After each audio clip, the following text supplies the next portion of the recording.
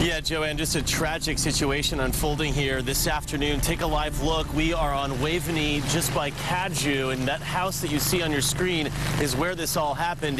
Here is the very latest. As far as we know from police who just left the scene here, they were investigating. Homicide detectives here checking things out. But what this appears to be is a terrible accident. A 2-year-old boy was in the bathtub with his father washing him. Apparently, the father stepped away for a few minutes. He came back, and the child was not breathing. A neighbor here on the block saw the family trying to rush the little boy to the hospital.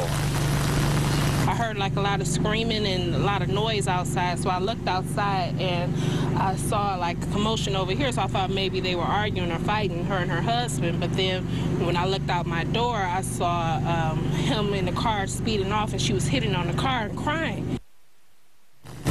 Apparently, the little boy was taken to St. John's Hospital. It was just too late. They tried everything they could to save him. Again, police right now not calling this suspicious, but just a terrible accident. Reporting live on the city's east side, I'm Tom Wade, Channel 7 Action News.